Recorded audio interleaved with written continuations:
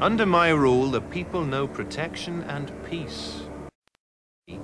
They would truly drown in blood. His name? Oliver Cromwell. He was a gentleman farmer who fought for Parliament in the Civil War, who rose to the rank of Commander-in-Chief of the Army, who signed the death warrant of King Charles I, who ruled England, Scotland, and Ireland alone from 1653 to 1658. But what sort of man was he?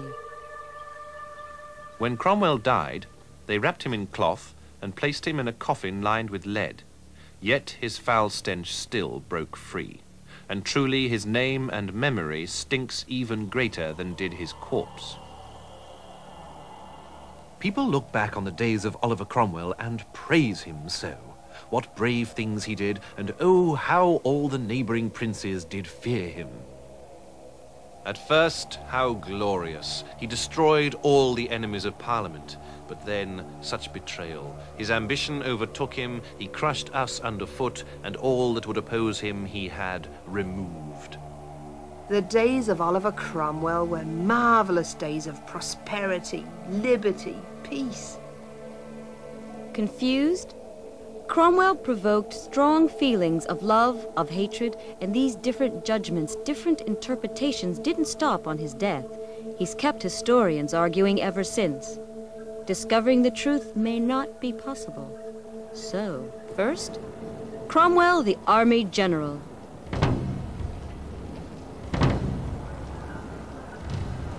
It is 1645. Two English armies face each other, one for the king, the other for Parliament. The final battle of the First Civil War is about to be fought. The enemy was drawn up, ready to give us battle at Naseby. We would have been cut off before we were drawn into battle formation. But Lieutenant General Cromwell drew us up into a body, ready to face the enemy. We marched yesterday after the king. After 3 hours' very doubtful fight, we at last routed his army. Sir, this is none other but the hand of God on our side, and to him alone belongs the glory. Naseby was a great victory for Parliament. 500 royalists dead, 5,000 prisoners taken, 100,000 pounds of plunder recovered. And though Cromwell wasn't yet Commander-in-Chief, few would deny him his moment of glory. Cromwell and I, we go way back. I was with him in the Fens when he raised his first troop, but I've never seen his genius so sharp as it was today. I'd say he won the battle, and belike he'll win us this war. You see, the skill's not in the charge. Any tomfool can charge. The skill's in controlling the charge, turning the cavalry with you round him back into the fight. And on a day like today with the mud thick, that's something. I'm proud to serve such a man. What was Cromwell out to achieve? That's always the question to ask, and at this point, it's not difficult to answer. He wanted Parliament to win the war, quickly, efficiently. If that meant creating a new type of army, so be it. Cromwell makes officers of those that were but lately merely yeomen. It's as if he wants the nation's beggars to rise in mighty numbers and set up for themselves, to the utter ruin of all the nobility and gentry. He won't touch men of rank in his troop. He'll only recruit common men, poor, of mean parentage. Well, why not? If a tinker or an apprentice has backbone and wit enough, I'd rather follow him than some gentleman picked for his title. You should see the royalist leaders. Their noses stuck in Julius Caesar like you can learn war from a book. Or they think, it's all right. I've hunted foxes. I'll get by. Tally-o. Well, some of our own generals are as bad. You need professionals. Ability, not nobility. And Cromwell alone understands that. Cromwell had created a new model army. A force of soldiers, disciplined and efficient, regardless of their backgrounds. It won Parliament the war. But his success had made him many enemies. Oh, there's such nonsense surrounding this jumped-up farmer Cromwell. They say he promotes on experience. Funny how his son-in-law is doing so well. They say his military genius is unrivaled. Rubbish. He just has more men. 7 years ago, Cromwell was gathering dust on the backbenches of Parliament. Now he struts around the country with a drunken victorious army on his tail. And they say he would bring His Majesty to trial. Can you imagine? Cromwell is not fit to lick the king's bootstraps. The year is 1649. King Charles has been brought to trial. He refuses to recognize the court's authority, but nevertheless, the verdict is guilty. Charles Stuart, King of England, trusted to rule according to the rules of this land, had a wicked plan to rule as he wanted. Like a traitor, he waged war against Parliament and people. So he is responsible for all the murders, burnings, damage and destruction caused during the war. He is a tyrant, traitor, murderer, and an enemy of the people of England. The king's fate lay in the hands of the Army Council, of which Cromwell was a leading member. It took them a week to reach a decision. We didn't begin this war because we wished the king dead, but to free him from his evil counsellors. But the king betrayed our trust. Cromwell wanted a settlement, but Charles Stuart went to Scotland. He began a second bloody war. He has the guts of England on his hands, and he's lost the right to be called king. And though it burns his conscience, Cromwell and his colleagues on the Army Council must deliver us from this evil. On January 30th, 1649, King Charles I was beheaded outside his palace at Whitehall. Oh, truly, there is a space in hell reserved for Cromwell now. To kill his king, to kill God's chosen one. Oh, the shame! And the trial was a farce. They had no authority, except the authority that comes from cannon and shot. For the army stood by at Cromwell's whim. Oh, yes, the king died because no one dared stand up to Mr. Tyrant Cromwell. Oh, truly, what is to become of England now? It all depended on Cromwell's intentions. He'd killed the king, but what did he hope to achieve? It's getting harder to answer. Trawl his writings, his speeches. Any clues lurking there? Truly, I'm not wedded or glued to any particular form of government. We need a settlement, certainly, something that'll work, perhaps with something of a monarch in it. You see, the king's head was not taken off because he was king, but because he'd betrayed his trust. Whatever happens, we must avoid division. Cromwell appeared confused. Politics seemed a great deal more complicated than winning battles. Others, however, had quite clear ideas. They saw the death of the king and hoped for a shake-up in society. And Cromwell, they felt, was the man who would make it happen. Oh, Cromwell, where art thou going? You wear the victor's laurels, the army is yours. Snap your fingers, it'll happen. Everything we ever wanted, rights, freedoms, the well-being of every man, every woman, every child. You think we're dreaming? No! For does not the Bible say, overturn, overturn, overturn, and it will happen? A vote for every man, a parliament that answers to no lord or king, but to the people, yes! Listen to our demands, and do not let us down. Cromwell's response was unexpected and unforgiving. I tell you, sir, you have no other way to deal with these men but to break them. Or they will break you, and bring all the blood and treasure spent in this kingdom upon your heads and shoulders. You must break them. On the 13th of May, 1649, 4 levelers were executed outside Burford Church on Cromwell's command. Oh, Cromwell, where art thou going? These were your men. On the field of Naseby, they put their trust in God for you. They kept their powder dry for you. Without them, you would have been nothing. But you have no ears for the common man. Their pleas you answer with the firing squad. We have been badly used. Cromwell wasn't a revolutionary. His upbringing was comfortable. He owned property, and like most people at the time, saw property as the qualification for power. He spelled out his position clearly. A nobleman, a gentleman, a yeoman. These distinctions are good for the country, It wouldn't be right to make all equal, to make the tenant as rich as the landlord.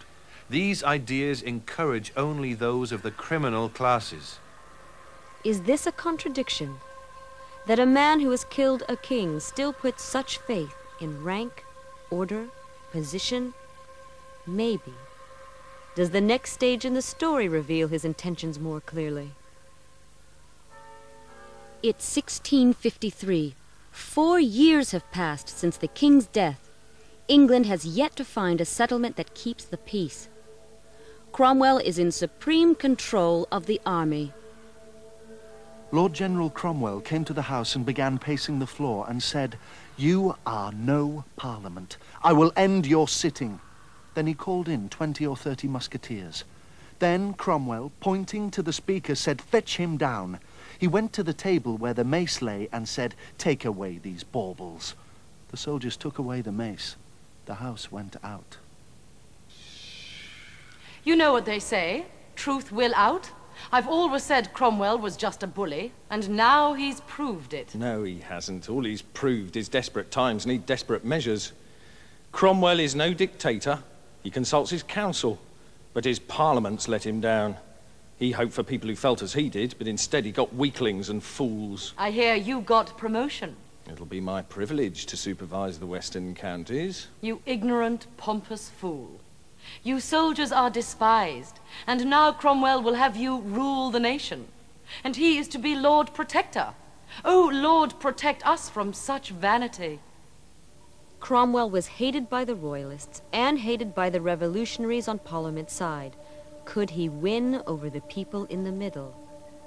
The trouble was that the only person with the right to rule was Charles Stuart, the son of the dead king. Cromwell had no right, only the power through military strength to do what he wanted. For 2 years he tried to find a parliament he could work with, but in 1655 fell back on the army. Right. I have my orders. To collect taxes, to ban unlawful assemblies, to close theatres, pubs, race meetings, gambling dens, to cancel Christmas, to fine those who swear or curse 12pence, and place drunkards in the stocks. I think Cromwell's orders will be carried through. Oh, the joy of a sharpened pike. The rule of the major generals brought law and order, but Cromwell still looked for a more legal base to his power. England had always been a monarchy. Perhaps he should be king. It might win over the people in the middle and make him less dependent on the army. I am commanded by the Parliament of England, Scotland, and Ireland to present this humble petition and advice unto your highness. They desire to give the head of government a new name, which is of king, and hope that your highness will take that name, which is better known and more suitable than that of a protector. Many felt England would be more stable if he became king. Others were scornful. A king is God's appointed, and Cromwell will never be that. Instead, he mimics kingship. Westminster Palace he has made his home. Hampton Court for the weekends. Butlers and under-butlers and pages and grooms and gentlemen of the bedchamber and gentlemen of my Lord Protector's pisspot. And when he assumed that title, Lord Protector, oh, the pomp and majesty. He wanted to be a king, all right. What, did we kill one king to make another? I followed that man from Edgehill to Dunbar, but not to have him swagger in pompous majesty. And what, will his son inherit in his turn? I would laugh were it not the tears well up in my eyes. I sent him a letter, begged him to consider what he's doing. It's the Parliament that tempts him. No one in the army wants this. Indeed, I've heard the colonels threaten to shoot him in the head if he should take the crown. Cromwell turned the crown down. Why? No one can be sure. Maybe it stuck against his principles. Maybe he knew it would appall many in the army, and without the army he could not rule. Have we heard all? Do any witnesses to Cromwell's character remain unheard? In animan spirit navel and yard. Moorish machling eg triel. There is one more voice. It speaks Gaelic, the tongue of the Irish. Without this voice, no verdict on Cromwell's character is possible. In the name of the Father full of virtue, and the Son who suffered pain, Listen, for in my eyes the story still unfolds. How there was a breach in the wall, and how the bodies of Cromwell's men filled the breach, but still they came, and how Cromwell was white with fighting fury, and called no prisoners, and how his army of saints set to their butchery, and how innocent men and women and children fell before him. It wasn't just soldiers they killed. They nailed a baby to a church door. Excuse me. The Irish Catholics had been in revolt against English Protestants in Ireland since 1641. In 1649, it fell on Cromwell as Lord General to restore order. He made it clear the mission would be welcome. It hath pleased God to bless our endeavour at Drogheda. The enemy made a stout resistance, but God, giving a new courage to our men, they attempted again and entered, beating the enemy from their defences. Our men were ordered by me to put all defendants to the sword. I do not think 30 of the whole number escaped with their lives. When I think back on what we did, the gorge rises in my throat. But there was God in my sword hand, and God smiled all the more with every sinful papist rebel split. One's duty can be terrible, but one's duty can never be ignored. Cromwell felt no need to excuse his actions in Ireland. In his eyes, his victims were Catholic, and so beneath contempt. Cromwell and his men forced us from our homes. It was the middle of winter. The roads were thick with snow. Our lands, you see, were rich, fit for Englishmen, not for native Irish. Not that we weren't given the choice. To hell or Connacht, they said. Either you die, or you grub your way out west. To eke out a meagre existence in a land so barren you'll die there anyway. There was famine. Hundreds were taken by the good Lord. The year is 1658. Cromwell dies of malaria. Within 2 years, the Royalists had their revenge. Cromwell's embalmed body was dug up and beheaded. But after the revenge of the Royalists was over, how has history judged Oliver Cromwell? This man took the throne of 3 kingdoms without the name of king, but with a greater power and authority than had been claimed by any king. The greatest, because the most typical Englishman of all time. At the end of the 19th century, some of the older women would still threaten naughty children with the name of Oliver Cromwell. If you aren't a good girl, old Oliver'll have thee. We can see him as the fiery fighter for freedom, or the clever politician using all his skill to keep a hated army rule going.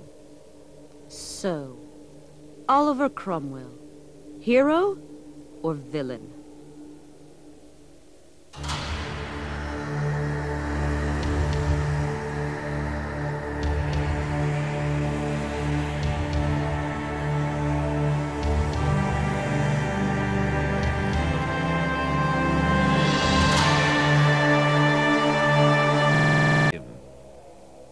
At first, how glorious. He destroyed all the enemies of Parliament. But then, such betrayal. His ambition overtook him, he crushed us underfoot, and all that would oppose him he had removed. The days of Oliver Cromwell were marvellous days of prosperity, liberty, peace. Confused? Cromwell provoked strong feelings of love, of hatred, and these... Under my rule, the people know protection and peace. They would truly drown in blood. His name? Oliver Cromwell. He was a gentleman farmer who fought for Parliament in the Civil War, who rose to the rank of Commander-in-Chief of the Army, who signed the death warrant of King Charles I, who ruled England, Scotland, and Ireland alone from 1653 to 1658. Different judgments, different interpretations didn't stop on his death. He's kept historians arguing ever since. Discovering the truth may not be possible. So, first, Cromwell, the Army General.